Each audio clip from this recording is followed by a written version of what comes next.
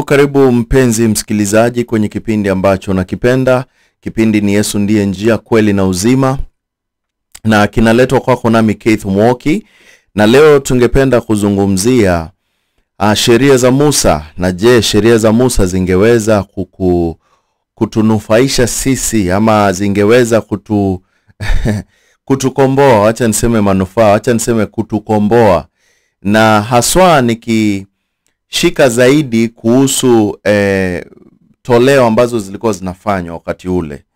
Kunazo toleo zilikuwa zinafanywa kwenye madhabahu over and over. Tulikuwa tunaona sherehe zinafanywa kila wakati. Kwenye Biblia tunaelezewa kuhusu watu walikuwa wanaenda kufanya matoleo, sacrifices. Wanajitolea, wanatoa hii, wanatoa ile, ili waweze kupata ukombozi. Na je, kuna vile watu wangeweza kupata ukombozi wa milele kupitia sheria? Na leo ningependa tuende moja kwa moja hadi kitabu cha Waibrania. Waibrania mlango wa 10, tukianzia mstari wa 1. Nataka tuone vile Biblia inaongea kuhusu mambo haya. Inasema, kwa maana torati kwa kuwa ni kivuli cha mambo mema yatakayokuwa, wala si sura yenyewe ya mambo hayo, kwa dhabihu zile wanazozitoa kila mwaka daima, haiwezi kamwe kuwakamilisha wakaribiao. Umesikia hapo? Torati haingeweza kufanya nini? Haingeweza kuwakamilisha. Haingeweza kuwakamilisha. Okay? It could not make us perfect. Okay? Na tukiona mstari wa 2 unasema, je, kwa maana waabuduo wakiisha kutakaswa mara moja tu, wasingekuwa na dhamiri ya dhambi tena? Kuna watu tunaona kwenye Biblia walikuwa wanafanya zile toleo, zile zinaitwa nini? Sacrifices, ambazo tunaziita dhabihu. Zile dhabihu walikuwa wanatoa over and over. Na ukiangalia, ukitazama vizuri, utaona kuwa hizi dhabihu zilikuwa zinatolewa kila mwaka. Mara nyingine kwa mwaka yatolewa mara 2 au 3, au namna tofauti tofauti. Mtu akifanya kosa alikuwa anaenda anatoa dhabihu. Ile dhabihu ilikuwa ni kondoo au mbuzi au ng'ombe au chochote, kulingana na vile ilikuwa imeelekezwa. Wanatoa zile dhabihu ili hizi dhabihu ziweze kusimama on their behalf. Na tunaona kitu ambacho kilikuwa cha muhimu sana ni hizi dhabihu zimwage damu kwenye madhabahu. Zilikuwa zinaletwa kwenye madhabahu, alafu zinakatwa shingo, zinatoa damu inamwagika. Na tunajua vizuri Biblia inatuambia bila kumwagika kwa damu hakuna msamaha wa dhambi, hakuna ondoleo. Na kama ilikuwa inabidi damu imwagike ili pawe na ondoleo, tunaelewa vizuri sana ya kuwa hizi ndama, hizi kondoo, hizi mbuzi ambazo zilikuwa zinamwaga damu, zilikuwa zinacheza a very big part. You know, they used to play a big part kuhusu mambo ya kuweza kufunikia dhambi. Lakini kwa nini ilikuwa inabidi kila wakati waweze kufanya toleo na toleo lingine na toleo lingine? Ni kwa sababu hivi viumbe vikifa, ilikuwa kana kwamba ile damu imekufa pia. Na kwa sababu mshahara wa dhambi ni mauti, na kama umeshafanya dhambi alafu umemleta kondoo amekufa kwa sababu ya dhambi zako, well, ni sawa, umesamehewa. Lakini kesho ukifanya dhambi, ile damu ya ule kondoo ishaisha kazi. Unaelewa? Sababu ule kondoo amekufa na hajafufuka tena. Hivyo kumaanisha huyu kondoo akisha kufa amelipa zile dhambi zako za kitambo. Sawa. Lakini kutoka hapo ukipata dhambi zingine au ukifanya kitu kingine, ile damu ya kondoo haiwezi kukukomboa. Ndivyo Yesu alipokuja, Biblia inasema kwenye kitabu cha Yohana kuwa Yohana Mbatizaji alipoona Yesu Kristo akija, alisema ndio yule mwana kondoo wa Mungu aondoaye dhambi za wanadamu. Unaelewa? Yeye ndiyo yule mwana kondoo wa Mungu ambaye atakayeondoa dhambi za wanadamu.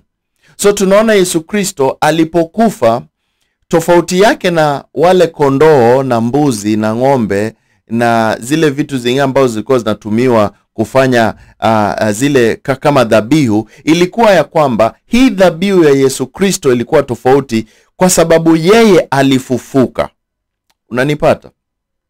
Na kama alifufuka, damu yake, damu ambayo inahitaji kufanya kuweza kutumiwa kwa ondoleo la dhambi, ilikuwa ni ever fresh, because yeye alikufa na akafufuka. Hivyo kumaanisha damu yake tena haijakauka na iko milele. Unaelewa? Iko milele, over and over. Tunaona damu ya Yesu inaishi milele. Hivyo kumaanisha yeye alikuwa tofauti na zile dhabihu zingine. Lakini wale watu ambao wanataka kuishi na zile dhabihu za kitambo, kitu ambacho wanafanya ni, Biblia inatuambia kwa maana waabuduo wakisha kutakazwa mara moja tu, wasingekuwa na dhamiri ya dhambi tena. Kwa sababu if ungekuwa unatumia kitu ambacho ni cha forever, dhambi ambayo yani mnyama ama hiki kitu kikifa hakitahitaji tena kufa mara ya pili, basi hakungekuwa na dhambi tena, kwa sababu ingekuwa inafunika. Lakini kwa sasa hivi tunaona Yesu Kristo, he is our daily sacrifice. Yeye ndiye ile inaitwa nini? Yeye ndiyo ile dhabihu yetu ya kila siku, kwa sababu yeye yuaishi milele. Unaona? Sasa ni vizuri uweze kuelewa hii, kwa sababu itakufungua ubongo uweze kuelewa kuwa Yesu Kristo alikuwa na maana sana kuweza kutuokoa. Hakuna kiumbe kingine ambacho kingeweza kutuokoa kwa dhambi zetu, kwa sababu Yesu, yeye anaishi na damu yake iko ever alive, iko hai damu yake, na bila kumwagika kwa damu hakuna ondoleo la dhambi. Na Biblia inatuambia kitabu cha Walawi 17:11 ya kuwa uhai wa kila kiumbe uko kwenye damu, na tumepewa hiyo damu kwenye madhabahu ili tuweze kufanya patanisho baina yetu na Mungu, patanisho ya nafsi zetu. Sasa madhabahu ambao damu ya Yesu ilimwagika ni mwili wake. Madhabahu ambayo kwenye Old Testament ambayo yalikuwa na mwagika damu ni mahali ambapo palikuwa pametengwa, zile sinagogi, kulikuwa na madhabahu, the Holy of Holies. Unanielewa?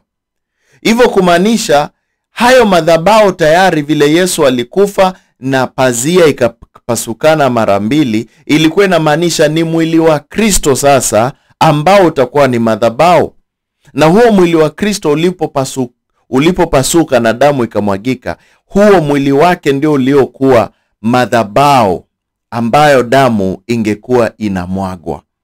Na Yesu Kristo kama amekufa akamwaga damu yake kwenye madhabahu, nataka unipate kwa sababu hii ni muhimu sana. Akamwaga damu yake kwenye madhabahu ya mwili wake. Kumbuka alisema nitaharibu hili hekalu na nilirudishe tena baada ya siku 3. Hivyo kumaanisha alikuwa anazungumzia mwili wake. Na kama mwili wake ndio hekalu la Mungu, ndio madhabahu, alipomwaga hiyo damu kwenye madhabahu mwili wake na akafa, basi alilipia mshahara wa dhambi. Lakini vile vile yeye alipofufuka, na sisi sasa tuko ndani ya Kristo na tulikufa naye na tukafufuka naye, Biblia inatuambia sisi twafa kila siku, we die daily with Christ. Ni kama ni mzunguko, kila siku damu yake iko fresh ndani yetu. Hivyo kumaanisha tunaoshwa kila siku na damu ambayo iko hai. Kila siku tunaoshwa, kila siku tunafanyiwa usafi na ile damu ya Yesu Kristo. Na ndivyo unasikia Yesu hahitaji kufa tena, alikufa mara moja.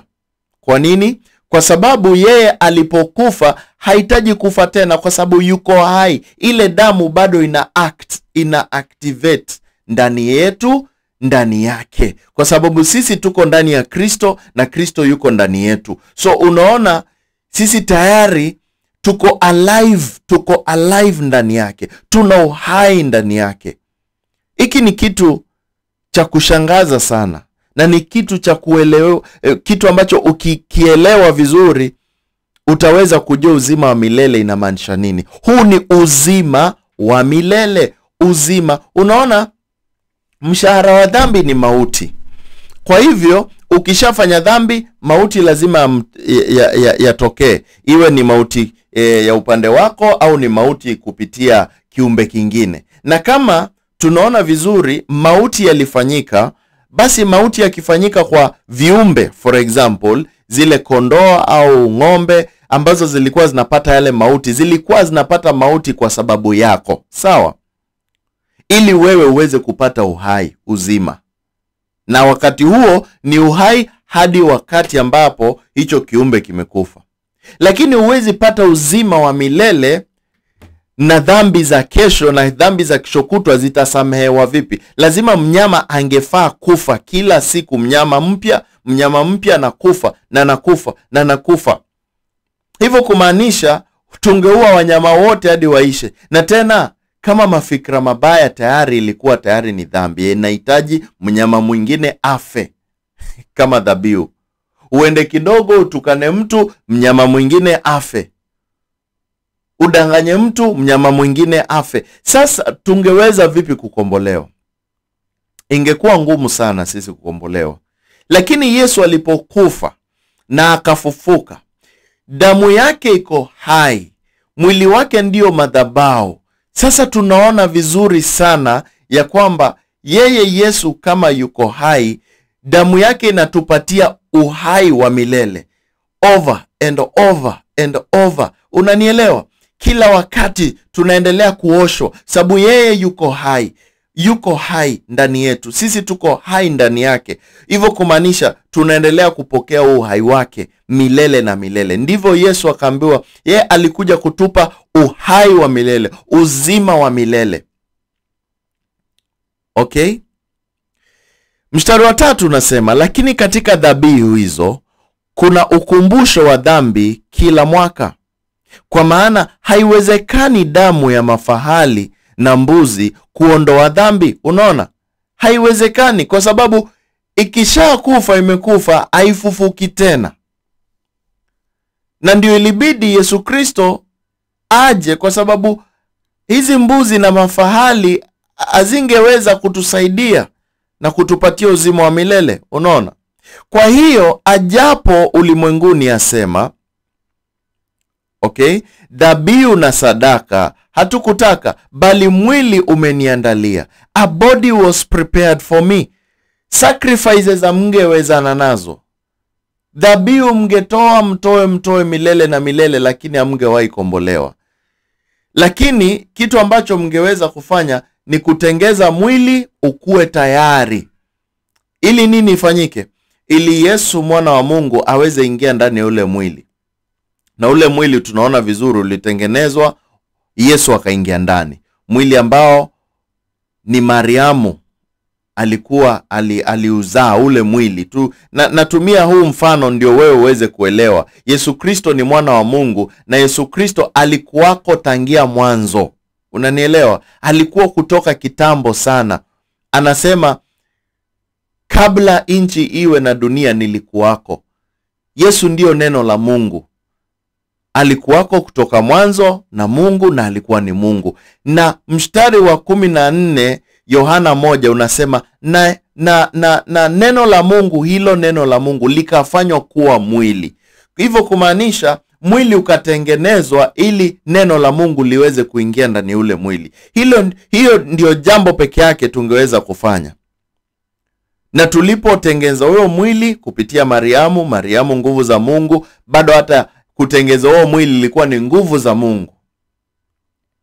Ndio Yesu Kristo akaingia ndani. Akaja ili kuweza kutukomboa. Tuangalie mstari wa 6 vile unasema. Mstari wa 6 unasema, sadaka za kuteketezwa na dhabihu za dhambi hukupendezwa nazo. Unaona vile Mungu anasema hakupendezwa na nini? sadaka hizi za kuteketezwa kwa dhabihu na vitu ndogo ndogo za kutoa hii toa ile niweze mwanadamu aweze kukombolewa, Mungu hakupendezwa nazo. Zilikuwa ni vitu vya kawaida tu. Anaangalia anasema, nataka kabisa mkombolewe, muondolewe dhambi. Lakini hizi sadaka mnatoa haziwezi fanya chochote. Hakuna kitu ambacho zinaweza kufanya. The much zinaweza fanya ni kusamehe dhambi za kitambo. Lakini dhambi ambazo zinakuja haiwezi safisha dhambi za kesho, dhambi za siku nyingine. Kwa sababu ukishakombolewa huwezi poteza wokovu wako. Hawezi tena kupotea. Hawezi kupoteza wokovu. Kwa sababu gani? Kwa sababu you don't have future sins. Unanielewa? Na mstari wa 7 unasema, ndipo nikasema, tazama nimekuja katika gombo la chuo. Nimekuja katika gombo la chuo limeandikwa, yafanye mapenzi yako Mungu. Umesikia hapo? Then said I, lo, I come. In the volume of the book it is written of me, to do your will, O God. Yesu alikuwa amekuja kufanya nini? Kufanya mapenzi yake Mungu. Mapenzi yake Mungu yalikuwa ni kutukomboa sisi kutoka kwa dhambi. Tulikuwa tumezama ndani kabisa ya dhambi, hatungeweza kujikomboa. Tulikuwa watu ambao tumepotea in a way that tutakombolewa vipi? Lakini Yesu akaja hapa duniani kwa kusudi moja tu. Hakuja kutuhukumu, hakuja kutuambia sisi ni wenye dhambi, hakuja kutucharaza, bali alikuja kutukomboa. Na ndivyo maana Yesu anaitwa mkombozi. Yesu anaitwa mkombozi. Kwa nini? Kwa sababu alikuja kutukomboa sisi. Na wewe mwenyewe kama umtaki huyu Yesu, basi hautaweza kupata ukombozi. Unanielewa? Sababu yeye ndiye peke yake aliyekuja kutukomboa. Sawa sawa. Na mstari wa 8 unasema, hapo juu aliposema, dhabihu na sadaka za kuteketezwa na sadaka za dhambi hakutaka, wala hakupendezwa nazo, ambayo hutolewa na sheria. Ndipo akasema, tazama nimekuja kufanya mapenzi yako Mungu. Anaondoa la kwanza ili asimamishe la pili. Nataka nije sehemu ya pili nikuelezee ni nini iliondolewa ya kwanza na akasimamisha ya pili. Uweze kuona Yesu alipokuja hakuja kuketi tu, hakuja tu kufanya mambo yake, kuhubiri tu. Ni nini haswa alikuwa anaondoa ili aweze kuleta ya pili? Na ukielewa hii utakuwa unaelewa kabisa maandiko vile yanamaanisha. Utakuwa unaelewa vizuri kabisa ni nini Yesu alikuwa amekuja hapa duniani. Alikuja kwa makusudi gani? Madhumuni gani? Nataka nije sehemu ya pili, na usiondoke ndugu yangu, dadangu, usiondoke, kwa sababu tunayo mambo mengi sana hapa ambayo nataka usikie. Na ukiyaelewa, ukijua ukweli, basi utakuwa huru.